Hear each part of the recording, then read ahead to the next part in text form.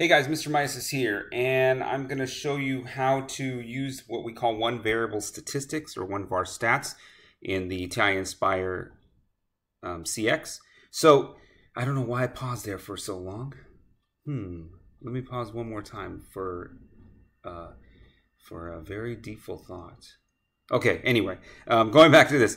So we see apples. This is 5, 8, 9, 10, 11. Ooh, lots of apples here. If you watched my previous videos, you know why I have apples in my spreadsheet. So the first thing you want to do is you want to open up a new spreadsheet and put some data in the spreadsheet. I put in apples because maybe I'm hungry tonight and apples taste good. Oh yeah, I had great apples in my salad. Okay, let me just go on. So I have my data here, and what I'm going to do is I want to find one variable statistics. I want to find some statistics for these data. Guys, if you're in my AP stats, we are going to use this function so often. It's like one of the most basic functions and the one you really need to know, really need to know well, because you will use it quite often. So it's called one variable stats. What we're going to be doing is once we have our data in, we're just gonna put our cursor right on the next column, the first one, the next column. We'll hit menu, statistics, and the first one to pop up in statistics will be stat calculations, and we're gonna go one variable statistics. So if that was too fast for you, slow me down and go backwards and rewind till you get to this part. So we're gonna click on one variable statistics. We have one list, just Apple. If we had another list, we could possibly do two lists, but for now we're only going to do one list.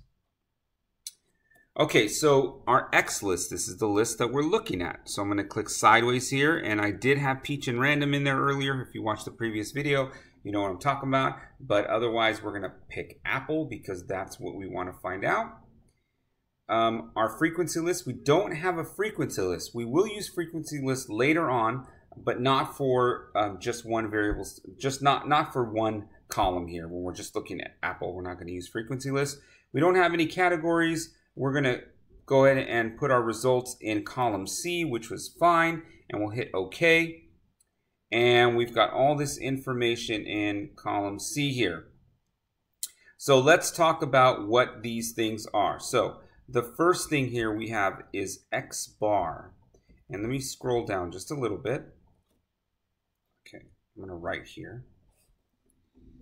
And the first thing we have is X bar. Now, X bar, we call this X bar. And X bar is the average.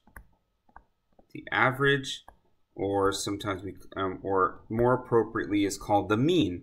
So my average, my mean, is 11.857. So that's the first really important one. The next really important statistic that we have here is this SX. The SX here, S of X, this is called the standard deviation. And we'll talk more about what the standard deviation is, why we use it, why it's important. This is really like one of the, I would say, most important things in all of statistics is the standard deviation. So if there's one thing I want you to leave my course later on this year knowing, it's what a standard deviation is and how we use it. Not necessarily how we calculate it, because here it is, guys, it's calculated for you. There's the standard deviation, but what does it mean? Why do we use it? Why is it important? This one right here is sigma x, and that is also a standard deviation, but it's a different standard deviation. Sx is is called the sample standard deviation, where this is called a sigma.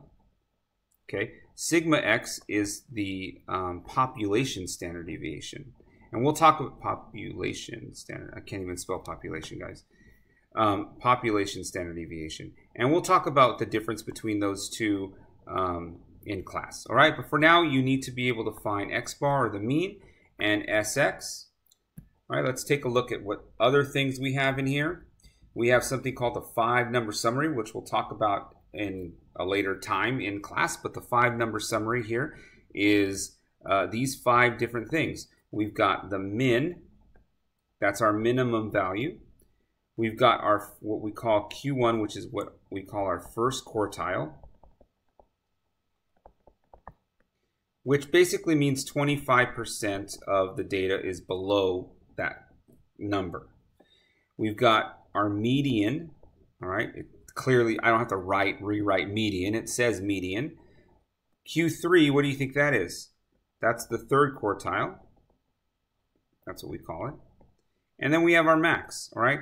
1, 2, 3, 4, 5. These 5 things are called the 5-number summary. Now, we'll talk more about the 5-number summary in class, but I did want to show you how to use, that we can see that in the one variable stats. If we keep going on, we have this, what we call the sum of the squares. We're really not going to use that. And we're not going to use, or this is the sum of the squares. And this is the sum of the squared deviations, which we won't use either. But I wanted to show you that was there. Okay, so these are all the things in one variable stats. And really, guys, we're going to use this quite often. So there you go. All the things you need to know for one var stats, or one variable stats in the TI-Nspire. See you guys later. That was the last video for my AP Stats summer work. We will see you in August. Bye, guys.